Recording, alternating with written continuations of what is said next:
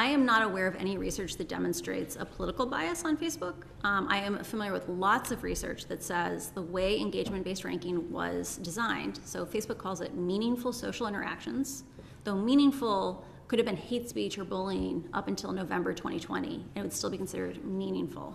So let's call it social interaction ranking. I've seen lots of research that says that kind of ranking, engagement-based ranking, prioritizes polarizing, extreme, divisive content. It doesn't matter if you're on the left or on the right, it pushes you to the extremes, and it fans hate, right? Anger and hate is the easiest way to grow on Facebook. There's something called virality hacking, where you figure out all the tricks on how to optimize Facebook. And good actors, good publishers, are already publishing all the content they can do. But bad actors have an incentive to play the algorithm, and they figure out all the ways to optimize Facebook. And so the current system is biased towards bad actors and biased towards people who push people to the extremes.